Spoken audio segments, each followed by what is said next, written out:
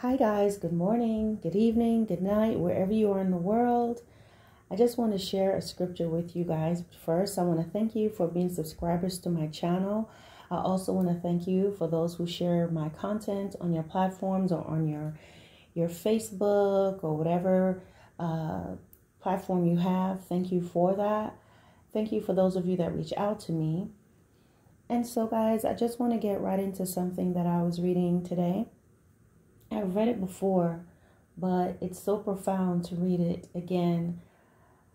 Guys, you have to understand the Bible is not a book that you read one time and forget it. You know, one thing about me, I've been an avid reader throughout my life from I was young. I want to say from around maybe junior high school. I just remember mostly in high school though. No, I think mostly starting in junior high is when I would go to the library and I will just check out a bunch of books and I could just go through those books. I loved reading. I loved just going into another world and reading about characters. But one thing I noticed is once I've read a book, it's kind of hard for me to read it again. There might be one or two exceptions, but for the most part, I can't read a book a second time. Guys, you have to realize with the Bible, it's not a book that you can just be like, okay, I read it. Every time you read the Word of God, which is what makes it so different, you discover something new. Something new will be revealed to you. The Word of God has power. The Word of God, according to Hebrews 4:12, says, the Word of God is quick and it's powerful. It's sharper than any two-edged sword. So it is real. So I want to read to you Ezekiel chapter 33. And it says this. Where do I start? Let me start at 12. It says, therefore, son of man, say to the children of the people, the righteousness of the righteous shall not deliver him. You hear that? The righteousness of the righteous shall not deliver him in the day of his transgression. As for the wickedness of the wicked, he shall not fall thereby in the day that he turns from his wickedness. So in other words, what's that saying to us is our righteousness is not going to deliver us when we decide to turn away from God. There's not a book of tallying and, okay, you can go over here and sin because you've been so righteous. You know, when you transgress and turn away, your righteousness is going to hold you down. And the same thing when a person who has been a sinner, which this really makes a lot of people upset, right? Because when the wicked person turns away from his sin, what does it say? Neither shall the righteous be able to live in his righteousness in the day that he sins. So meaning he will not fall. I'm sorry, I just added something. When the wickedness turns away, when the wicked turns away from his sin, he's not going to fall. He's not going to get, meaning what was coming his way, the destruction and death that was sure to be his reward will not happen. Basically, all that he's done, it's forgotten. And doesn't that make a lot of people upset? Now, understand what that means is, it does not mean that perhaps that person will not still face some consequences or some repercussions for what they have done.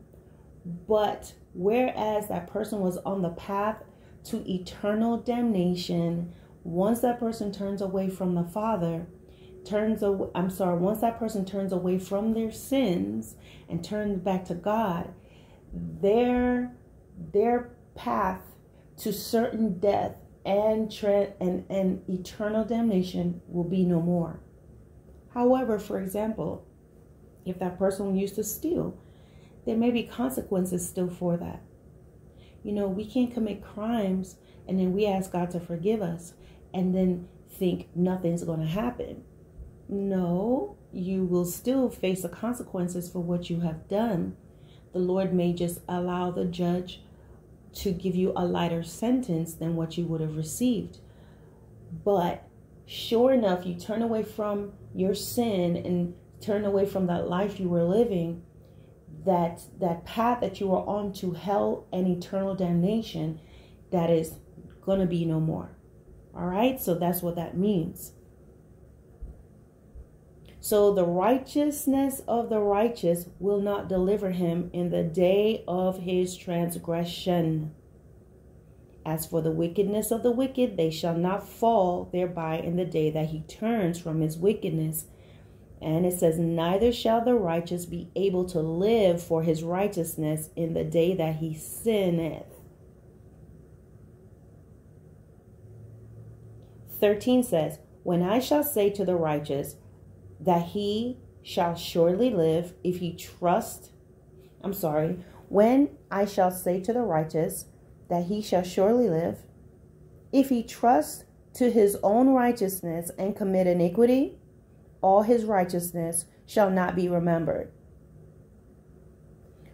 You hear that? When the Lord say to the righteous that he shall surely live. So as I understand that to mean, if we're walking uprightly before the Lord and doing his will, and we have the promise of everlasting life, as the Lord does give to us, to enter into everlasting life, to be with him, to live with him forever, once we see him face to face. If he trusts to his own righteousness and commit iniquity, all his righteousness shall not be remembered, but for his iniquity that he has committed, he shall die for it.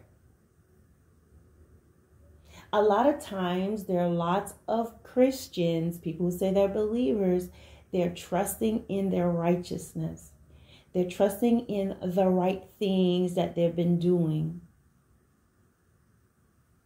And sometimes what that does, it causes them to think that they are entitled or they have a right to mess up because they're looking at these good things that they're doing.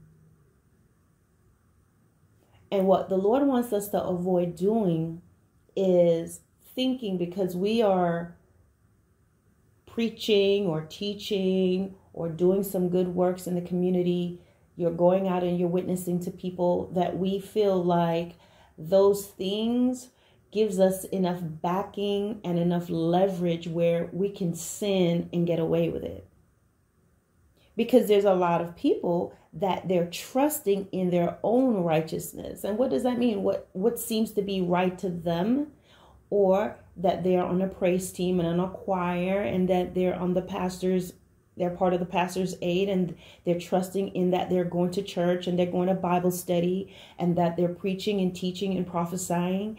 They begin to feel like they can slack off a bit, and that they have, they have some points. So, they've got, all right, now I've got 10,000 points. I can afford to, do a couple things. I can tick off a couple things here. I can mess up over here, because they keep their own tally of, well, I only do this particular sin once a month. I don't do this all the time, because look at my big board of righteousness. And that's what's going to get a lot of people messed up. Guys, there are tons and tons and tons and millions of people in hell that said that they were Christians, that lived for church, that lived to go to Bible study, that lived to go down to the church to do this, and were giving things to the poor. They were building up what they want to say good works, but they were still sinning against God. There are lots of people who feel like they don't need to forgive. They don't need to admit to wrongdoing. They don't need to make things right with people that they've offended. They don't think that they should apologize to their children because they're doing all these great things, quote unquote, righteous things in the community. Because their name is in a kiosk somewhere, because they are being invited on talk shows. They think that they don't need to pay attention to these bits of leaven in their lives. And the Bible says a little leaven spoils the whole lump. And so it's very important that we are not trusting in our own righteousness or trusting in works. Just a second. I'm back, guys. My reminder went off just now. I have to be somewhere in a bit. So it's so important. It's so very important that we don't allow ourselves to get caught up in because you're going to church, because you have a YouTube channel about God, or you have a Facebook platform, or because you're posting things and encouraging messages on your wall on Facebook, because you are doing certain things. We have to pay attention to the things that God shows us that's not right within ourselves, because there will be a lot of people that's going to be so disappointed, and we don't want to be one of them, that we're standing before God, according to Matthew 7, and hearing, I never knew you. Because what those people were saying when they stood before him, the Lord Jesus, basically, it's prophecy. And he's saying, many will say to me in that day. That means he didn't say many has said to me, or many did say to me. Many will say. He's talking about us. He's talking about the people, us present time, and those who have passed and still have to stand before him. That if people who, when he's saying many, he's talking about current people, current, past, present, those who have been gone, who's died already. When we stand before God, there's going to be people that's going to be saying, Lord, didn't we do what? Didn't we prophesy in your name? Didn't we do miracles in your name? Didn't we do many wondrous works in your name? Many wondrous works means any and everything that we can possibly be doing, saying that we're representing God. But he's going to say, depart from me, I never knew you. Why? Because they practice lawlessness. Lawlessness is iniquity, is transgressions. And so I wanted to talk about that. It says the righteousness of the righteous. Your good works, our good works, is not going to deliver us in the day of our transgressions. Now let me explain something. It does not mean that you won't make mistakes. Sinning and making mistakes and recognizing it and turning back to God. And you may even have a phase where you just feel like you're out of it, But nevertheless, you still have it in yourself, like, God, help me, or you're just discouraged, and God will lift you up. But transgressing is to go back. People that are transgressing, like they turn from God, like they still talk about him, but in their hearts, they're doing something else. These are people that's living a different life, or they continue to do something on purpose over and over and over again against God. And they don't want to change. Sometimes you can be in a rut where you want to change. You find yourself like you can't stop doing something. And when you want to stop and you can't, that's when you're in a stronghold. And that's when you have to hold on to God. You will have to probably fast. Even if I just told somebody this and I tell you this, sometimes stop trying to do 40 days, 40 nights.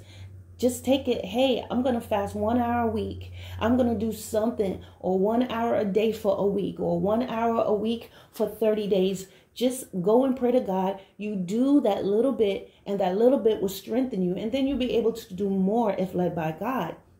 Because there's a lot of people who fast because they want to feel the hunger and the misery, and they do all that, but their heart is still hardened against God. They just want to feel better to say, oh, I fasted, but then they don't change. So there's a difference when you find yourself wanting to change and you can't. You're in a stronghold, and at this point you just have to cry to God and just be consistent in that, and he will pull you out. He'll deliver you because he knows you really want to. But people who transgress are those who turn away from God completely and continue to do things that's That it's like going against him. Sinning is going against God. They know the truth. They know what's right because they're preaching it on Sundays. They're teaching it. They read it, but they deliberately continue to do wrong things. And the thing about sin is when you sin and do things, it's affecting a whole bunch of other people. So what God is saying here is their righteousness is not going to keep them from being held accountable and getting the fallout from being wicked and evil and doing what's wrong. So 13 says, I shall say to the righteous that he shall surely live. But it says, when I say to the righteous, he shall surely live, if he trust in his own righteousness and commit iniquity, all his righteousness shall not be remembered. But for his iniquity that he has committed, he will die for it. You hear that? And he's saying, when I say to the wicked, you shall surely die, if he turns from his sin and do that which is lawful and right. If the wicked restore the pledge, give again what he has robbed, and walk in the statutes of life without committing iniquity, he shall surely live.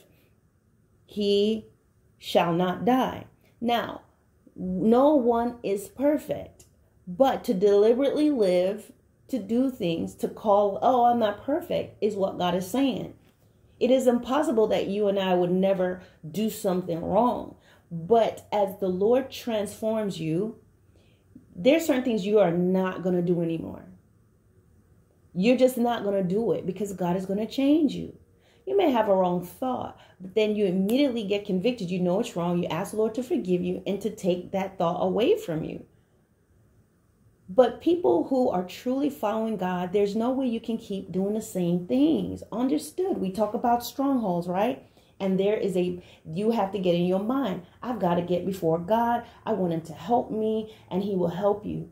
But people who have been saved forever and saying that they know the Lord and continue to do certain things, no. Okay. So the thing with the wicked, what God expects us to do, because we've all been wicked, is we were doomed to die. We were doomed for eternal damnation. But if we turn from our sins and do what is lawful, okay, if we restore the pledge, that means when God tells you to stop doing certain things, stop doing it. When God tells you, when you turn to him and you ask him to forgive you, and he says you need to apologize to this person, you need to contact this person, then you obey him. When God says you need to tell the truth about what you did, because this person's name and reputation is tarnished because of what you said and did, you need to obey him. That's a part of it. When God tells you, as you publicly malign this person, now you must publicly apologize. It's not enough to realize you were wrong and then you want to secretly keep things to yourself. I believe it was Peter. It's either Peter or Paul, when the Pharisees embarrassed them and flogged them in public and then threw them in prison, and they realized they had made a mistake. The Pharisees wanted to secretly release them, but the disciples said, I forgot, Peter or Paul, he said, no, the same way that they publicly humiliated us and flogged us, they must also publicly repent for what they did to us, publicly apologize, let people know. And in some cases, guys, not all, the Lord may require that of you. There's some of you, you may have had a platform and you said some things about someone, and now your life has been turned around. You have repented. There may be things that you need to fix. You may need to apologize to your ex-husband or wife. You may need to apologize to your wife or your husband. The Lord may say you need to make this right with your children. You need to apologize to your supervisor for how you behaved. Yes, he or she was wrong for what they said, but you as a child of God, you were wrong for how you responded. He may tell you something like that. So once we turn from our wicked ways and we again restore the pledge and give again what has been robbed, you see, that's the part of what people don't understand, that there may be cases. It's not a matter of you just getting forgiveness from God, but Listening to his voice when he tells you, you need to fix this, you need to fix that. Stop seeing that man. Stop seeing that woman.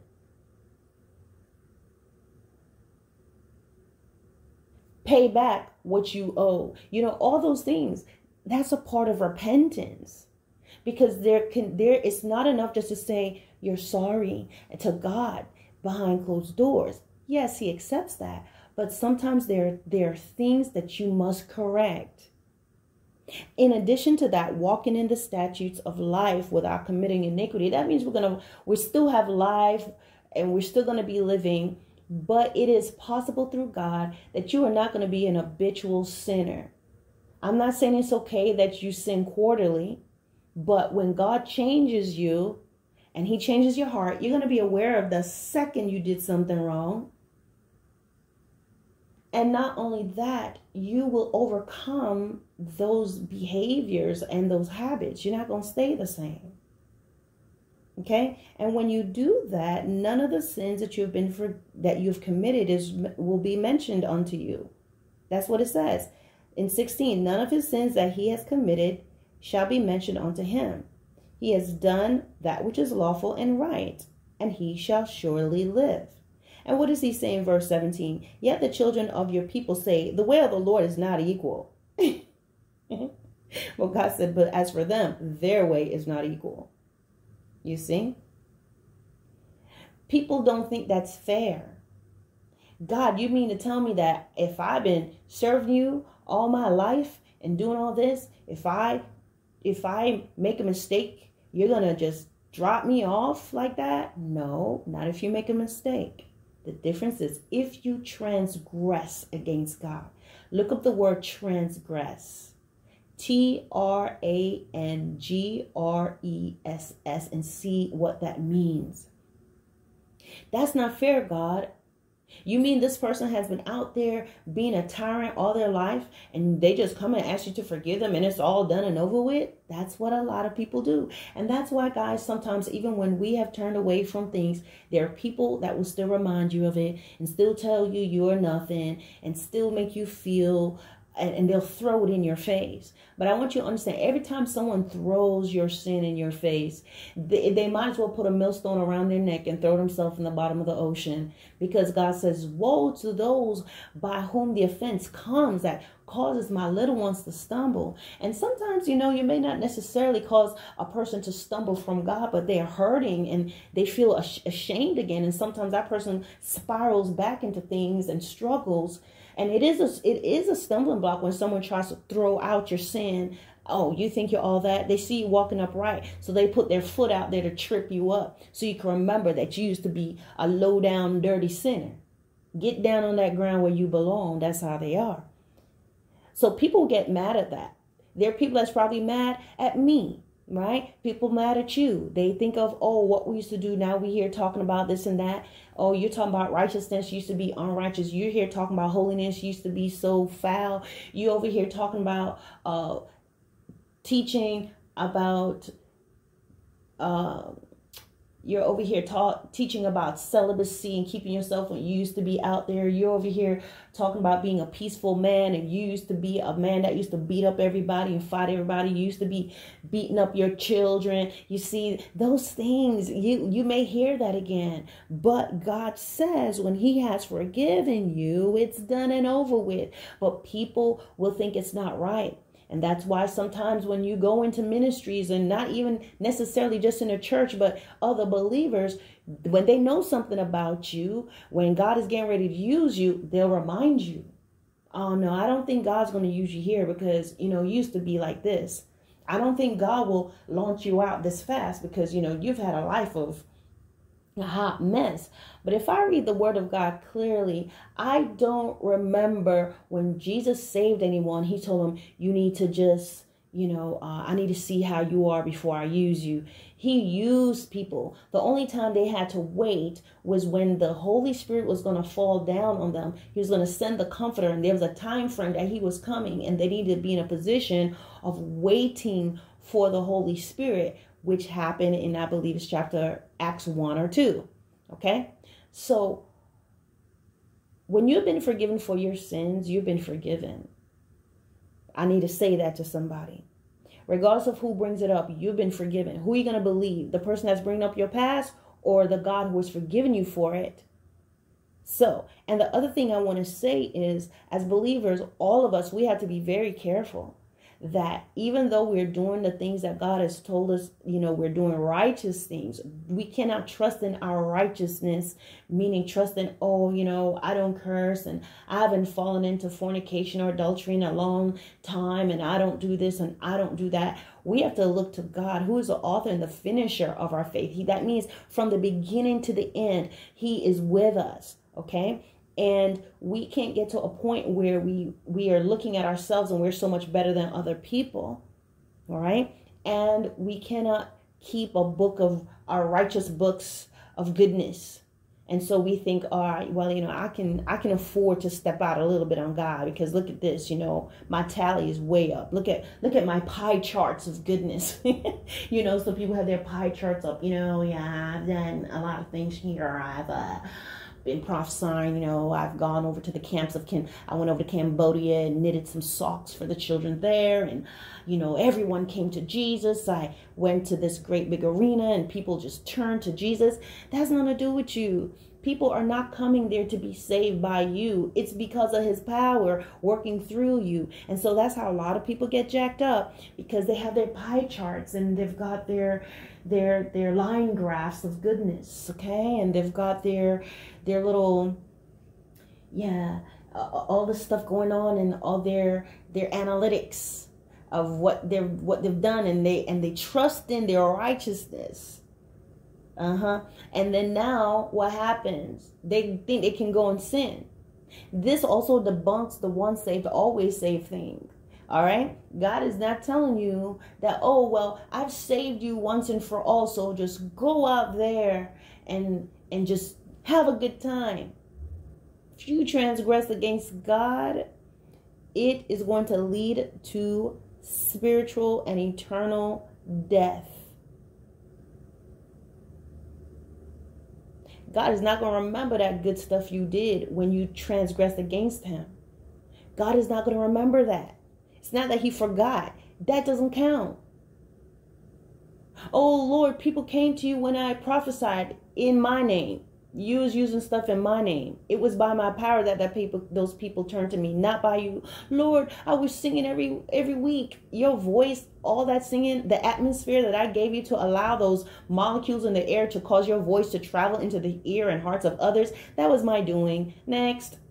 Oh, Lord, I prophesied. That was by my power, my word, my stuff. Next. Oh, Lord, I brought clothes to the homeless. I provided the money for you to be able to do that. Next. Anybody could have done that. Even Satanists can donate. Next.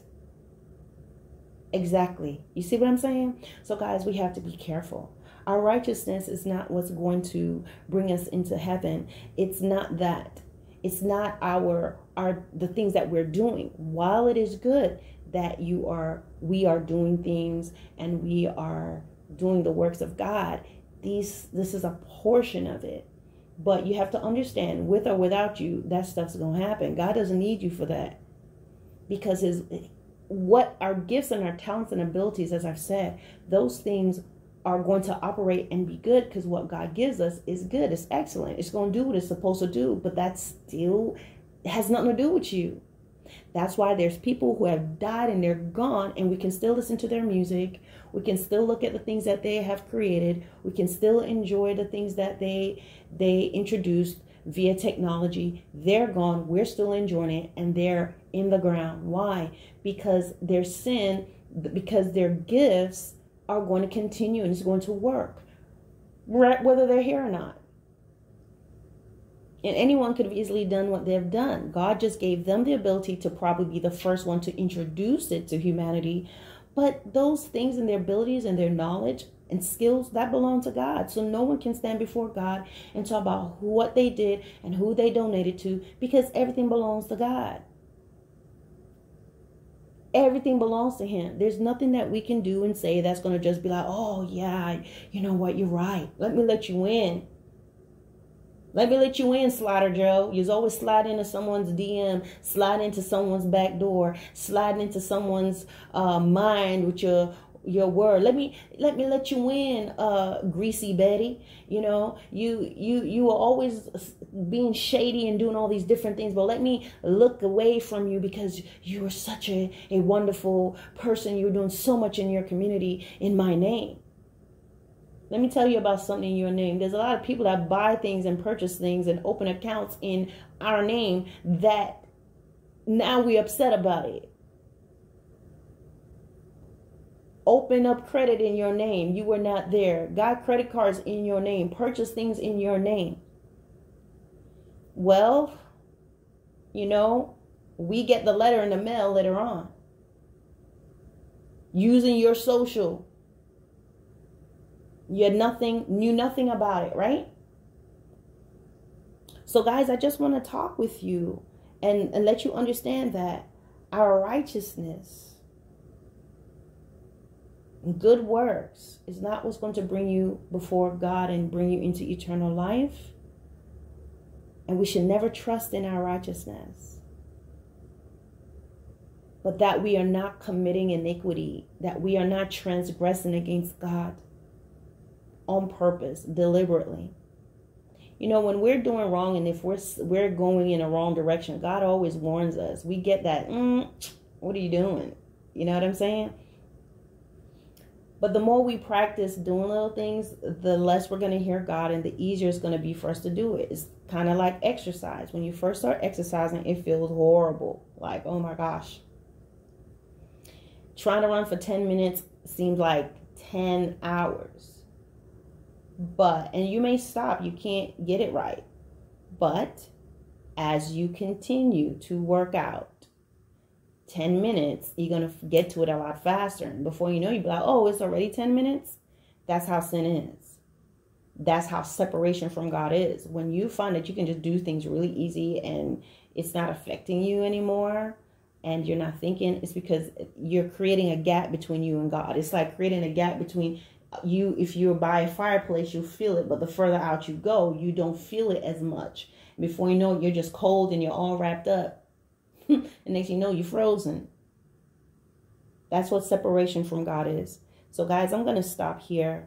This message went way longer than I intended, but I think it's important that we remember and know that what's important, what is very important here, guys, is our relationship with God, as far as our heart, our little things that we may be struggling with, little habits that you have. God is going to be dealing with you with who you need to forgive. He's going to be showing you sometimes your motive and your intentions and the things that you do. He's going to be telling you about that thing you need to resolve, that door you need to close. That's what's going to matter. So there is no way that we're going to be able to try to get to highlight, all the great things we're doing, because God reads the fine print. All right, guys.